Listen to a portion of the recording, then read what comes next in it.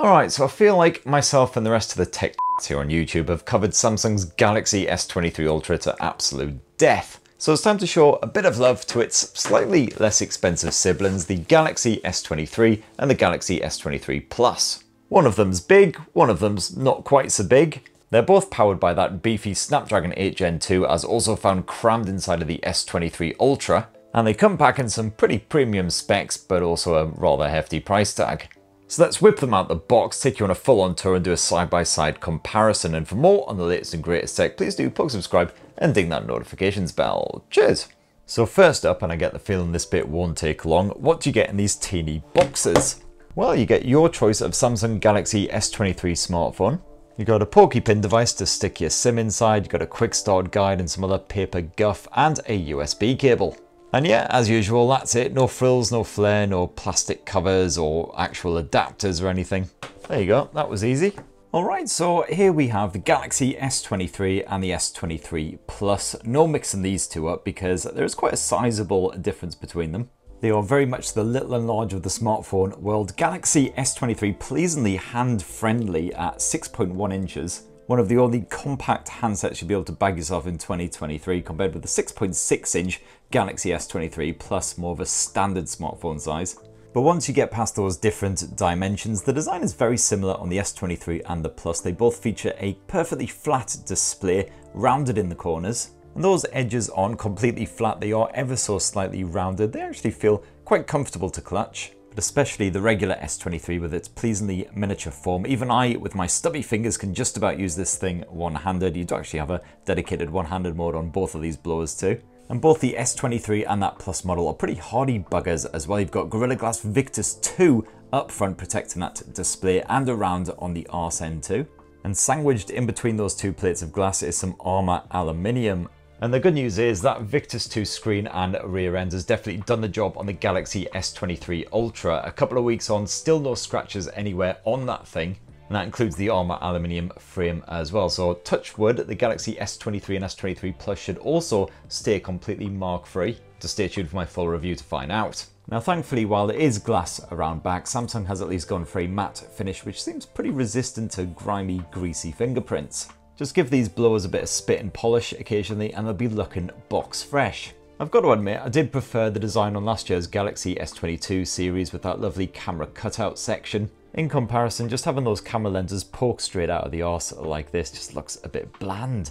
Still, I do like the colours that Samsung has gone with. You can pick up both of these blowers in the same hues, Phantom Black, Cream, Green and Lavender. The cream and black models are perfectly nice. This is the cream Galaxy S23 Ultra, just for comparison purposes. Look at how much of a monster it is. It's so much bigger even than the Plus. The lavender has its charms as well, but I really like the green. I think that's my favourite new Galaxy colour. Goes quite nicely with my desk plants. And both the regular Galaxy S23 and the S23 Plus pack plenty of recycled materials as well, as you can kind of feel like you're saving the planet by upgrading. And they're both IP68 water and dust resistant. So now let's have a shufty at the software, and unsurprisingly it's identical on the Galaxy S23 and the S23 Plus. You're basically running the latest greatest Android 13 with Samsung's very own OneUI 5.1 launcher slathered on top. If you've used a Samsung smartphone in recent times, you'll know exactly what to expect. OneUI packs in lots of Samsung exclusive features, most of which are basically just replicas of stuff you already get in Android. You've got Samsung Health, you've got an internet browser, you've got something to control your smart home goodies. You've got a voice assistant, albeit one that's not quite as good as the Google Assistant. And you've got lots of extra bonus bits chucked on top of Android. So for instance, the modes and routines section. That's a damn good way of automating lots of stuff on your smartphone. You've got some bonus always on display options. Absolutely tons of widgets. But anyway, I've already discussed the best bits of OneUI 5.1 in my full Galaxy S23 tips and tricks guide. That is live right now. 17 minutes of absolute delight. So definitely go check that out if you want to know more about the software. And both the regular Galaxy S23 and the S23 Plus offer a choice of 256 or 512 gigs of storage, plus there is a smaller 128 gig option for the Samsung S23. However, as you'll see, if you yank open the SIM tray on either of these blowers, there's no room in there for a micro SD memory card, only 2 SIM cards. And both Galaxy S23 phones also support eSIM if you'd rather go that route. Now, when it comes to the display tech, the only difference between these two Samsung blowers is the size. You've got a 6.6-inch AMOLED display here on the Galaxy S23 Plus model, compared with the weeny little 6.1-incher on the regular S23. But both of them boast a Full HD Plus resolution, 2340 by 1080 pixels, so technically the Galaxy S23's display is sharper than the plus size model. Either way, you're getting a gorgeous picture. Certainly on the maxed out brightness, you'll have no trouble seeing exactly what is going on, even on a very sunshiny day. You got full support for HDR10 Plus content on here, but no love for Dolby Vision on either phone. And I've got to say, that supported HDR content looks absolutely stunning. Such lifelike images, and even though it's not quite as crisp here on the Plus model, it's still perfectly sharp. Fine details packed into every frame. Samsung has packed in the Advanced Vision Booster feature as well, which can tweak the color and contrast of that display more effectively to suit the ambient lighting in your room, so everything is nice and clear and easy on your peepers. And you've also got an adaptive refresh rate on both of these Galaxy S23 blowers, which ranges from 48Hz all the way up to 120Hz. So if you're just kicking back with a movie or just browsing some photos, for instance, it will drop down to those lower levels, whereas if you're playing a game that supports 120Hz refresh, it'll be boosted all the way up. And both Galaxy S23 phones sport a stereo speaker setup complete with Dolby Atmos and Bluetooth 5.3 support. But just how good are those speakers? Is there a clear difference between the S23 and the Plus model? Let's find out. So first up, the regular Galaxy S23. Samsung's Galaxy S23 smartphones are hitting the UK this week, and as always, OneUI 5.1 is as dense as that Musk fella, packed to the... And now the Plus model.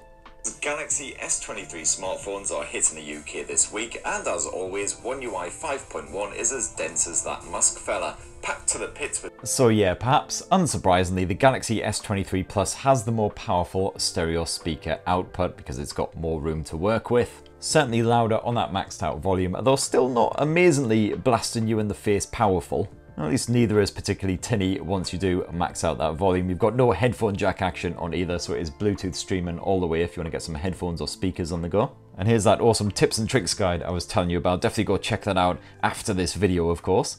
So let's glide our way onto performance, and Samsung has stuffed the same chipset into both the Galaxy S23 and the S23 Plus. It's Qualcomm's latest Snapdragon 8 Gen 2, and that's backed in both of my review models by 8 gigs of RAM, which is kind of meager compared with what some rivals are stuffing inside of their phones. We're talking like 12, 16 gigs, but whatever. But interestingly, even though it's the exact same chipset powering both the Galaxy S23 and the S23 Plus, they got the exact same amount of memory. I have found that in Geekbench 6, the Plus consistently outperforms the regular Galaxy S23, not by a huge margin by any means, but as you can see, a slight uplift in the single and the multi-core scores, and I've run this test multiple times now. There's always a slight uplift, so presumably it just comes down to the Snapdragon not being quite as efficient in that more compact frame. But the general everyday performance nice and smooth on both of these smartphones. And yes, if you are a gamer, the Snapdragon 8 Gen 2 can ably handle even the most demanding fare out there like Genshin Impact, even when you boost it all the way up to the maximum graphical settings. Just to be absolutely sure, of course, I did smash my way through a good bit of Genshin on both the regular S23 and the Plus model as well. And yeah, even with an hour-ish of action on both of these handsets, they both coped admirably. No noticeable drops in those frame rates, and they both stayed relatively cool as well. But of course, please do come back for my full in-depth Galaxy S23 and my S23 Plus review to see how that performance holds up over time with everyday use. And yeah, Samsung does offer up a basic gaming mode on all of its Galaxy smartphones, which does give you the priority mode, so that can dedicate all the resources to the game and make sure you're not disturbed in the middle of some really frantic action. Now, Samsung has managed to increase the battery size in both of these Galaxy S23 blowers, even though the dimensions remain more or less the same as the previous generations. You've got a 3,900 mAh cell in the regular S23 and a 4,700 mAh cell here in the Galaxy S23 Plus. So yeah, fair enough, only a small increase in the capacity for both of these batteries, but bear in mind that the previous S22 generation that I reviewed here in Blighty was powered by a Samsung Exynos chipset that turned out not to be particularly energy efficient. In comparison, the Snapdragon 8 Gen 2 has been holding up really well on that front, so I'm hoping the change in chipset as well as the slightly increased size for the battery means greater longevity for both of these blowers, in particular the Galaxy S23, because the S22 Plus was fine anyway.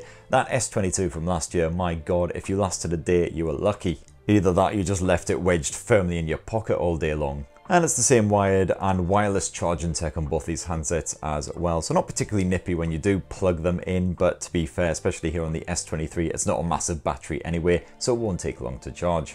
So let's finish up this unboxing with the squint at the camera tech. And while the Galaxy S23 Ultra sported all new hardware around back, unfortunately here on the regular S23 and S23 Plus, it is recycled camera tech from last year. So what we're dealing with here is that self-same 50 megapixel shooter from last year, once again with optical image stabilization. And both Galaxy S20 phones also dish up a 12 megapixel ultra wide angle shooter if you want a more pulled back view of the action, as well as a 10 megapixel telephoto shooter, and that's with a 3x optical zoom. And here's just a few sample shots that I've snapped with the Galaxy S23 and S23 Plus in my first 48 hours. There seems to be no discernible difference in the photo quality between the two, as you'd expect, as it's the same hardware and software. And I can't really notice much difference compared with the previous generation, to be honest. In low light, definitely not as good as that Ultra model, and any moving subjects will often come out blurry as well. But anyway, stay tuned for a full in-depth review to see how the Galaxy S23 and S23 Plus camera tech really stacks up. And you've got the same set of bonus modes on here as well, including a bit of portrait shenanigans, which as you can see uses the telephoto lens by default. And all the usual extra Samsung bits as well, including the obligatory food mode. You've got a night mode as well for those low light shots, though this is active by default in auto mode. You've got the single take, which I rather like if you've got kids or cats or whatever. And you can also access the expert RAW mode directly through the camera modes now. And with this, you've got the option of shooting in 12 megapixels or using all full 50 megapixel bits of action from that sensor. Sorry, I can't even form sentences anymore. And if you like to shoot a bit of video, well, that's one area where Samsung smartphones usually excel. And as usual, it's in Full HD by default. You can boost that up to Ultra HD 4K at 30 or 60 frames per second. And you've now also got the option of shooting 8K at 30 FPS. And again, here's just a quick look at some of the sample 8K footage that I shot using the S23 and the S23 Plus in the first sort of 48 hours. And again, stay tuned for my in-depth review for a full analysis. And last up, flip around to the front. The Galaxy S23 and the S23 Plus both serve up a 12 megapixel selfie shooter with wide angle action. Look at that, such a difference it makes. And the selfie camera seems to hold up well, even in really bright light and in dim light as well. Seems to do a good job of locking onto your face and keeping you sharp. Bit too much detail, if anything, in fact.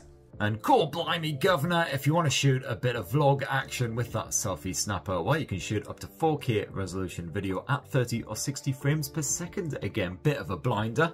Audio pickup, perfectly acceptable, as you would expect. And there you have it, my lovelies. There's my unboxing and full tour of the Samsung Galaxy S23 and S23 Plus. And as you can see, beyond the dimensions and the obvious increase in battery capacity, not exactly much between them at all. Oh, that and maybe a couple of £100 as well, I guess. So what do you reckon? Are you tempted by either of these lovely Samsung handsets? Which one would you go for and why? Stay tuned for my in-depth reviews. I'm already got my SIM card slapped into the regular S23 and I'm hoping to bring you a review of the Galaxy S23 Plus at some point too. In the meantime, please do slap your comments below, poke subscribe and ding that notifications bell for more on the latest and greatest tech, and have yourselves a really wonderful rest of the week. Cheers everyone, love you.